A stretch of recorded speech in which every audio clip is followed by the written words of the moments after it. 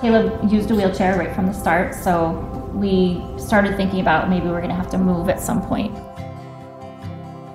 We found this house. It wasn't accessible. He loved the house. He loved the location. It does have a first floor office, and so right from the start we thought that maybe someday Caleb could have his bedroom here on the first floor. But the thing that made that a little bit impractical is because he still needed to use our shower and our bath upstairs. It was kind of the dream to be on one floor. And Caleb, do you remember what we used to say every single day? What do we need downstairs? We need a downstairs shower. We used to say it every day. We really need a downstairs shower. So then we had the thought, I think Kareem might have had the thought, is what about our laundry room? That maybe we could turn our laundry room into an accessible bathroom with a shower. We came across a company I haven't heard of called Mission. I put in a request in there and I got a call, I think it was on a Saturday morning, and I got a call back that morning from Jonathan, and we had a nice conversation. We really wanted to find out what our goals were and what we wanted to accomplish. So it was all about our family and what works with our family.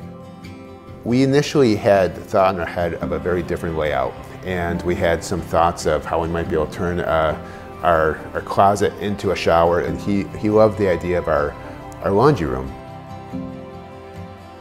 They really investigated every possibility of doing it, and I like to say I think they cared about it more than we did.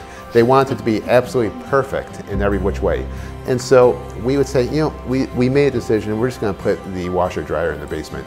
They were saying, well, we don't want you just to put it there, because think of all the extra work it's going to be going downstairs and upstairs. Let's see if we can find a way of making this work on your main level.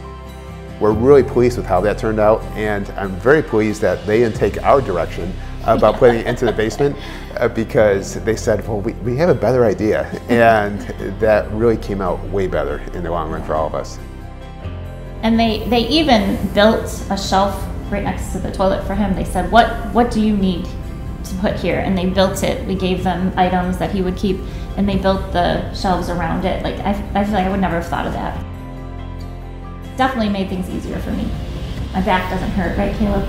Yeah. I used to complain my back hurt a lot, but it really has made things a lot easier for both of us, I think. I actually really like it because if I have to grab one thing from upstairs, that is just a pain. The kids love them, the dog loved them.